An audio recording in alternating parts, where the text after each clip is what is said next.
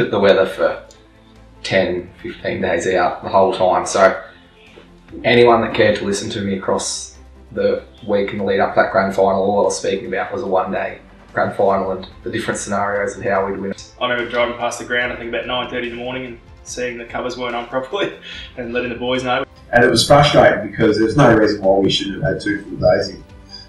So it's sort of a bit of a roller coaster really, out there with leaf blowers and mopping up bloody mud, and it's 30 degrees. That's where Fires, Jerry, I think it was Fires that went and got the Ghostbuster vacuums from we had got one from Kennards. Greece's dad obviously went and got one as well.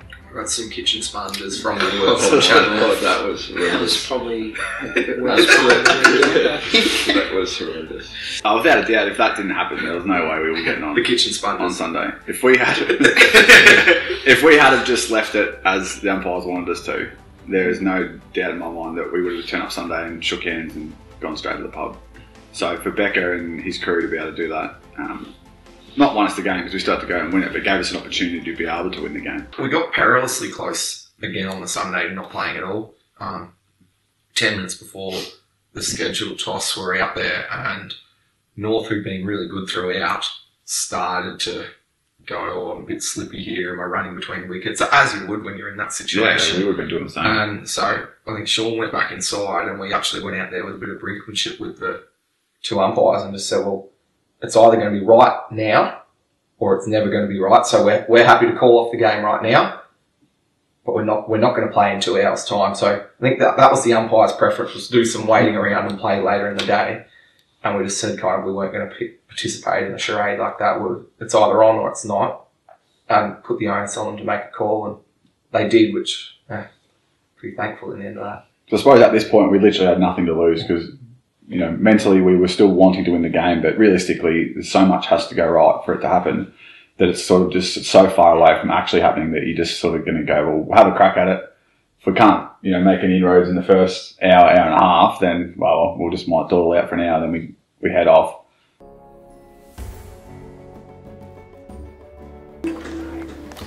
Hello and welcome to Stinson Oval in Queen's Park for the GCA 1 decider. It is the grand final between North Geelong and East Belmont. North Geelong has won the toss and elected to bat. In my head, that was the only way that we could win the game was to win the toss. And upon reflection, it obviously didn't pan out that way. But at the same time, I was actually quite, not saddened, but it was pretty deflating because that was our only opportunity to be able to win the game. And then when it came down the wrong way, and then Hawley obviously, I think made the wrong decision and batted and gave us a chance. But yeah, up until that point it was all sort of optimistic, and then literally it's, you know, I can see the coin still now in slow motion just going the wrong way and just me just sinking. But then within 3 seconds back being optimistic again because he called the result that we were going to do anyway.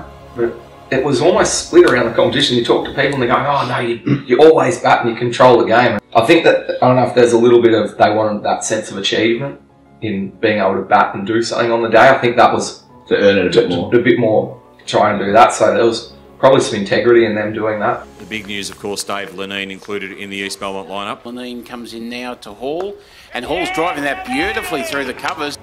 And it was late Friday night that he comes in too. He went and he had physio all day across the Friday, and then Sean, myself, Jerry and him were at East Belmont, and he had to just bowl off his full run. And Sean and I were on the phone to each other on the way there and had both going, well, we're just going here to give Dave every chance because of who he is. We thought he was no hope.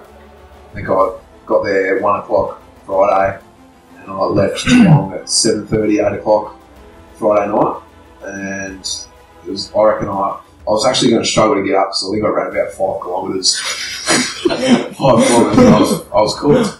It's an absolute credit to him that he managed to get his body right to not only just be able to play. Like, there's a difference between just turning up and being on the team sheet, but actually being able to contribute and still bowl at his pretty high standards that he sets for himself.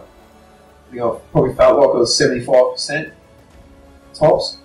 But yeah, worked out right because everyone chipped in. We can tell you're at 75%. thought when balls were carrying to Lockie's knee, I thought this isn't what they'd been and probably judging me last two balls I bowled to Hawley, we were attacking the stumps and both went for 4. I'm probably got a bit selfish. Get ready for the second over today. Dylan McMahon is going to be coming in from... Having Dave there settles everyone a bit, just to make sure we're set, we're right to go, and probably the same with Dylan from the other end. Coming in now, he's bowling to Hall, and Hall is also looking to... I think that's the first ball Chris stopped at point for the year. Interestingly, they have 2 very short gullies there at the moment.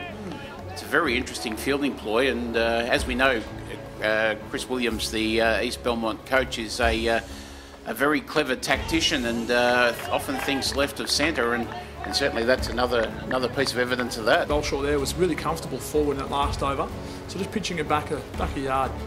McMahon again, and this time it's flown up in the air, it's off the bat. We've got our first wicket for the afternoon. Celebrating before we got that wicket, actually. I called it off the bat that Viv would catch it. In that gully trap, I think it's fair to say, which we've been talking about. David Lenine into Braden Spinner. We've got the 2 slips and 2 gullies in place again as we're in, and just leaving through the keeper there, pretty comfortable. Good fire through though. That was mainly because if I'd have pulled up quickly, I would have snapped. Position like he is today. As we're back cutting. Oh, fantastic. What an absolutely great catch there. That's the first time I've seen it on a big screen. Doesn't look as impressive. When you had it on your phone, you kept showing everyone. I was like, that's awesome. Now it's like... It's a bit floaty. Looks a bit, yeah. It just looks like he's falling for it. Like, he could have probably ran into the ball, took it 2 hands, to be honest. Mm-hmm. But to be fair, that's the second ball he stopped at point. Probably gave us hope though. Yeah. You got to take every chance to win a game like that. So it gave us hope. That sort of thing keeps everyone up and about and bubbling too. You know, that's it's like a run out or something like that. They always, get a bonus wicket. Hall on 14 from 42 balls, faces Lenine. He cuts this time through just forward of point. That's a beautiful shot. That one will race away to the boundary. In again, bowls to Vassalou, who drives down the ground. That's a beautiful shot. That is one of the more difficult shots to play, but he does it exquisitely on that occasion. In my head, I didn't want to be the team that plays till 5 o'clock because we think we might get 8 for 2 in 10 balls, and then we're going to knock up 150 in 10 overs. Not how I want to lose a grand final. So I reckon we had probably half an hour, 45 minutes at 2 for 60, and then maybe we might have got the tea break, and then that was it. I would say I was feeling a little bit different to Sean, and I remember at the time, I think we might have talked about it at drinks or at the break, saying, if they'd have gone much longer than 2 for 60. I didn't have that feeling in me. I was a bit surprised, because I'd sort of set myself on just trying to play the day, and was trying to be in the moment rather than worrying too much about what's going to happen too far ahead. Zach had a bit of a mixed bag to start with, a couple of full tosses, some nerves early, but what he's capable of, because he's quite raw, is a ball that's just going to get you out. And on this wicket, which was pretty flat, pretty spongy, he gets one just to pop that little bit extra just with his height and his action, takes it across Hawley, and we're back in. And that's the 3rd North Geelong wicket to fall. That is the captain, Sam Hall, falling for 28. And his team now move on to 3 for 60. Ferguson, the new batsman, coming out for North Geelong, and it's almost a conveyor line of quality batsmen, this North Geelong lineup, isn't it? Fergie's someone that can come out and he can get to 50 in a blink of an eye, and it's just game over. Alex definitely roughed him up. 3 or 4 down would have been their target, I would imagine. As we're in there to the new batsman, Ferguson, getting jammed up there, not feeling comfortable with that mix of height and pace. Again, angled in at that sort of leg stump. Definitely not comfortable down there, as Wilton's in again, once more. And ducking is Ferguson there. As a fast bowler, that's the best thing to see. The keeper taking it in front of the eyes. Ferguson on strike, short ball. Oh. And getting hit twice by someone who's probably not great for the ego, and therefore he's seen try and hit, his 3rd ball, his face off Zach. 6. Yeah. That'd be wicked. As we're in again. Oh, back to a length there. Chance. And taken. That's actually a really good catch because Yeah. Dylan made some good ground to get there, and there's probably only one other person that would have made it to get there, and that's his twin. Yeah. But the rest, you still wouldn't have made it, mate. Not that sure. Maybe this one. And obviously we haven't seen Mitch face Walter here yet, but big stuff from the young kid. Shot. Driving through the covers. Walter pitching up again, touch wider, and Vass just helping himself to a great shot there through the covers for 4, as we've been saying. Likes to play shots when the ball's there. That one was definitely there, pitched up. You don't mind seeing him go for runs though. I guess the name of the game for East Belmont is wickets. And you know, you invite the shot, and you know, sometimes you get the goods, but that time Vass just too good. Absolutely going after that one. Wasn't going to hold back there. No, just that little bit of too much. There's always a run out in a collapse too. That's the bit that we were mentioning the whole time. And pushed him back to the length. Through for the quick single. Players on at the start. Talk us through it, Sean. Well, it's funny because those ones at training, that whole pretty much March, I hadn't picked one up clean or anywhere near the stumps either. So it was actually more of a surprise. Out by line. Yeah, shit. Ballsy umpiring though. Yeah. Direct hit you're giving it. And the celebration from, like, so look at the umpire there. He can see what, so we've got Barzy at first sloop, Alex at second. Yeah. And then Viv, you're at gully. Yeah. And I've already given it. Locky's on the stump. So he's got, what, 7 East Belmont people in his eye line. Yeah. Who, as soon as that ball hits the stumps, They're all up. yeah, like that's, even H Zach gets down there. even H coming there from gully, from cover there. That's the quickest day to move your day as well. Poor Mitchy, look at him. Unbelievable there. Going without facing a ball. Funnily enough, the 2 times I've played, my last 2 premierships I've played, 1 juniors, 1 seniors. Mitch and Blake Troy both made diamond dusts. Because it happened to a good mate of mine, Mitch Troy, makes it even sweeter. Have you reminded him about it? Yeah, multiple times. We were really up and about after This that. is really good, this over. Yeah. Like, I think he has actually 6 balls at him. Yeah. I think, like, compared to his first spell, he'd gone away and cracked it, and then when Zach got those couple of wickets, that really fired him up. As we're cutting, corner gully, he's gone. Vassalou having a crack outside the off stump, and Wilton struck. East Belmont red hot right now.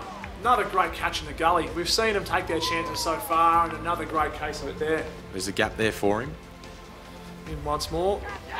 Looks like we've got a caught behind, and he's been given. Fishing outside the off stump there. A really class bowler. He might just give Cam a couple of problems here. It'll be interesting to see what happens. McMahon's coming in now to bowl to Fitzpatrick, and he's edged that. It's out. Wow, it's came on here, Adam. First ball from Williams. It's a full delivery. It's popped up in the air, and I think he might have a wicket. It's such a just like shit piece of cricket. Like it's. Then what's Coach v coach in the biggest game of the year, and it's just like something happened under 13. This over is us talking a bit the other night. Is that when I realised we're going to win. This over here, I'm feeling thinking of a wicket or something, and I turned around to Dave and I started like getting really nervous before all what had been happening is just like it's a whirlwind, and before that you're not even really thinking about the game, and then literally like I think it's over, I'm like holy shit we're going to win, and then I like lose all my feeling in my hands, turn around to Dave, I'm like fuck I'm really nervous Dave, and he just like goes oh you're right mate. We're fortunate enough to get the 30 minutes extra before break, which is really helpful for us, but even then it gets to the last over.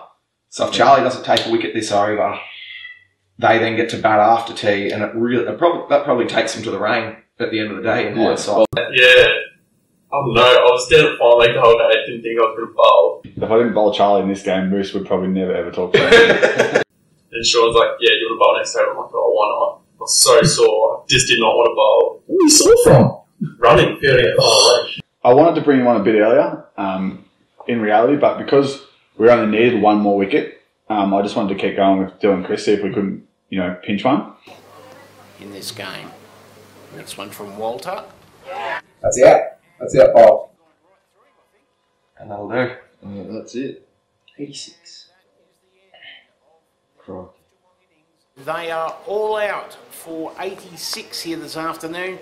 Kingwell, the batsman, out. And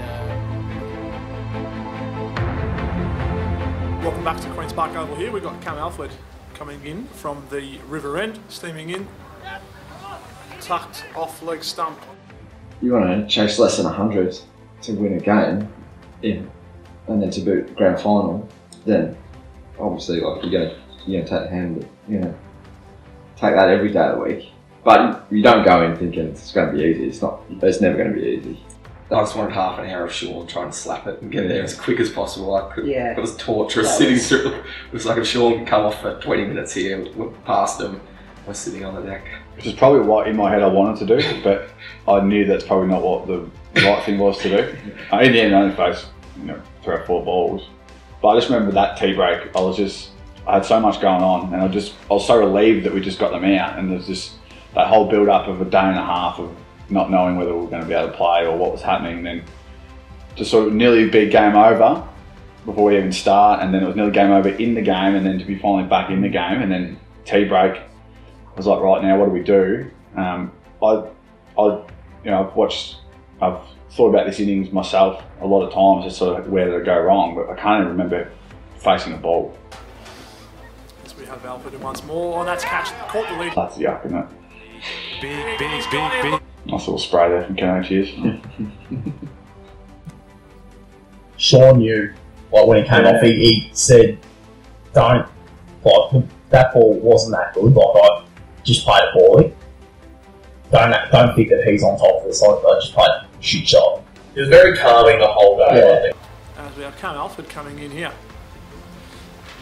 And Ford is defending his Lineker, looking pretty comfortable there with that one. Looks to be pitched up around the middle stump, off stump region. Just patting that back out of the bowler. Pretty comfortable. So we're taking the ball away from the left-hander as well, are we?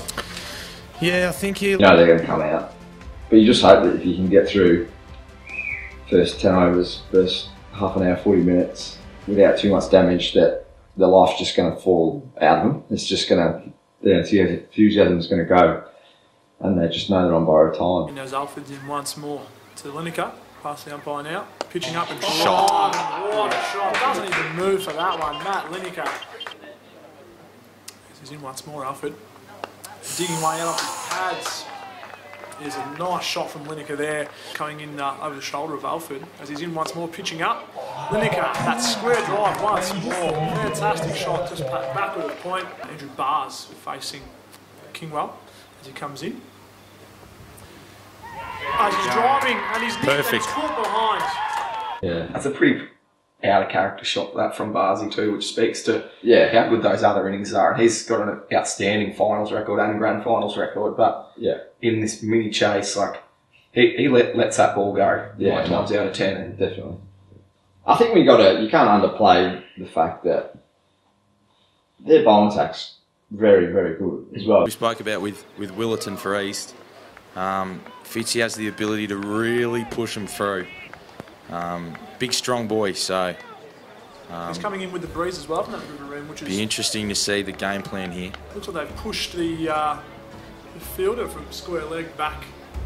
Is he going all the way? About halfway, 3/4 to the boundary there. So making their plans pretty clear to the batsman. He was bouncing sharp, but when he pitched it up, he certainly was not as quick. And I felt like you could see the bouncer coming. You can about there. winds up. Yeah. You could just sort of see it, and I was pretty happy actually with him trying to bowl short, because it's never going to get me out, really. In terms of, so I've got to play a false shot rather than, he nicked Hayden off with a good ball, bowling top of off stump sort of thing. So, but he changed his mindset then after you drove him for those. You hit those good shots and then flicked one off your legs. Square drives. He had to change his mindset down and how he was going to get you out. Yeah.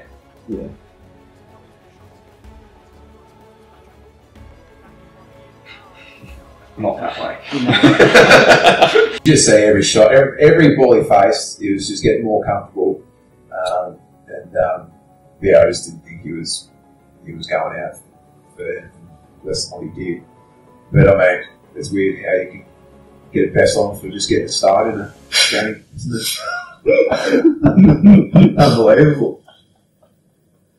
But I'm not sure because I think he was injured the last game of the year or a couple of games, so it might be interesting to see how his body's feeling. Oh, fantastic shot, McMahon, picking up that length and that width straight away from Kingwell. Just easing back onto that cut shot. Fitzpatrick is in and he's edging.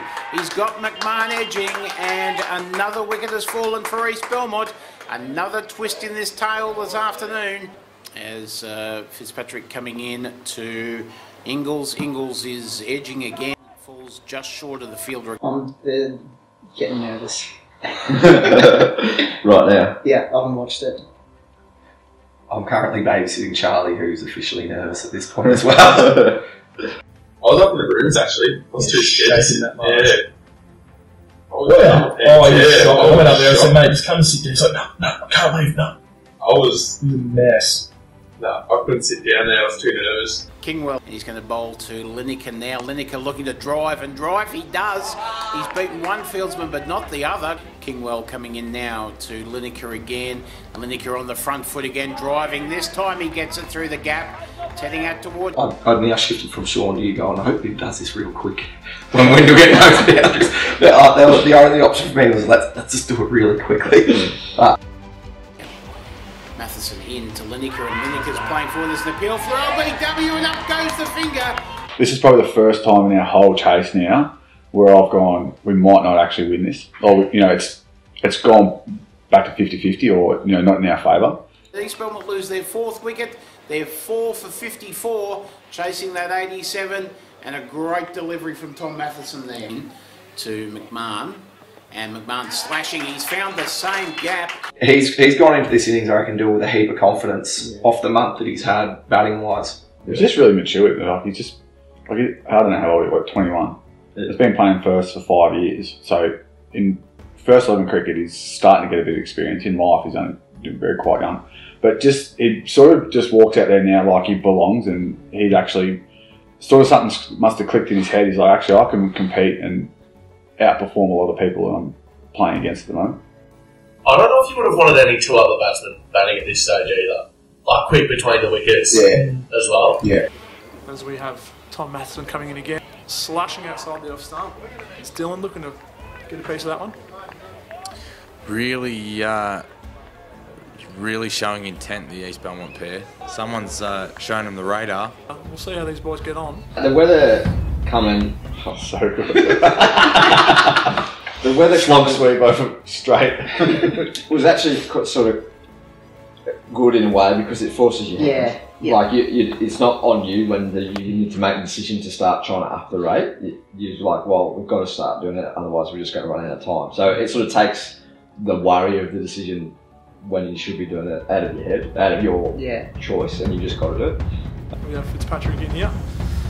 Oh, he's looking to get onto him. Oh, small. Steaming in from the river end. Pulling straight. It's completely hard in our stuff here because I said earlier that all week I'd set up that we're winning in a day, this is going to happen. So nothing was a shock to me at all across the day, even though that sounds strange. But it was only...